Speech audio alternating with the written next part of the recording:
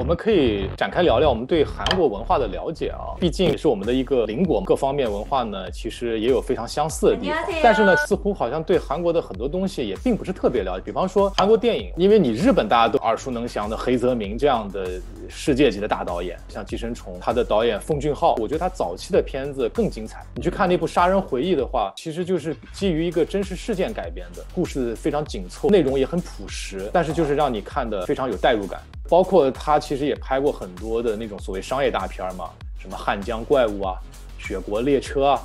都是他的作品。我始终觉得韩国的东西比较商业，包括《寄生虫》拿奥斯卡最佳影片奖、最佳剧本奖这件事情也是，因为奥斯卡它本来就是个商业，韩国的很多东西就是它首先大的方向就感觉好像是要往好莱坞那个方向去跑。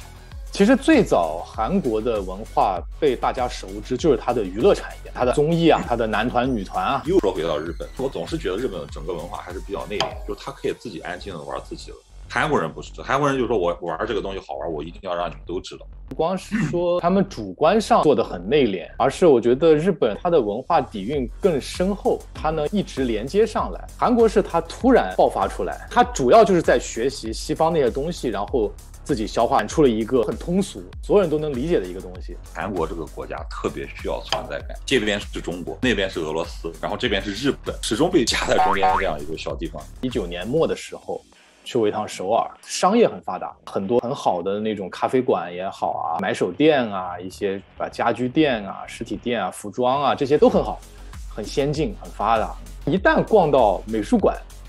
你就会觉得这里面这些东西就是，但是呢，我最近有了解到韩国的他们有一派的叫做单色画派，李宇焕我们就不说，里面非常重要的人物。我想说另外一个叫朴七辅，他是被称为韩国的现代绘画之父，他也是这个单色画派运动的核心人物之一。单色指的是说，不断的去了解我使用的材料，通过长期重复的工作揭示这个材质的本质。比如说他有一幅作品，就一幅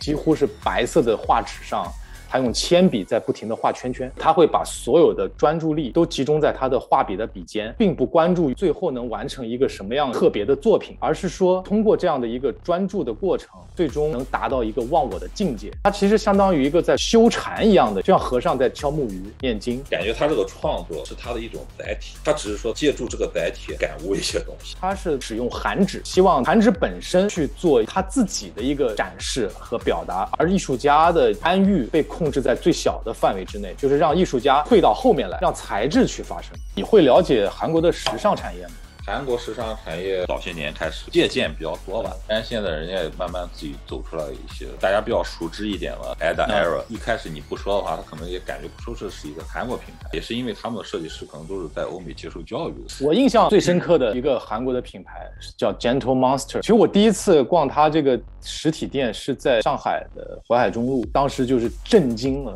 就它整个线下的店铺全都是用现代装置的语言去表达，它每一家线下的实体店都不一样，定期去更换一些店铺的陈列。它整个品牌强调的是文化、科技、潮流趋势，不断的用前沿的新的视觉语言去刺激消费者，去让他们得到崭新的一个视觉上的体验。跟华为也合作了一个眼镜，然后耳机在这边。最近我是经常能看到一些让人非常欣喜的韩国的设计。我前两天在 Instagram 上看到一个他们的甜品的品牌，但它做的非常概念，它不是说那种我故意去做一个博眼球的东西，它是有一个文化的核心和概念在里面的，它只是拿甜品作为一个载体，它做什么都合理。这个东西框架下面去做一个时装的品牌也是非常成立的呀。当我们谈到这个东西的时候，就我们还是停留在说一些表面的风格上面，性冷淡，然后东西很少，一看那个是复古，但是真正像你说把里面的这种灵魂、结构、思想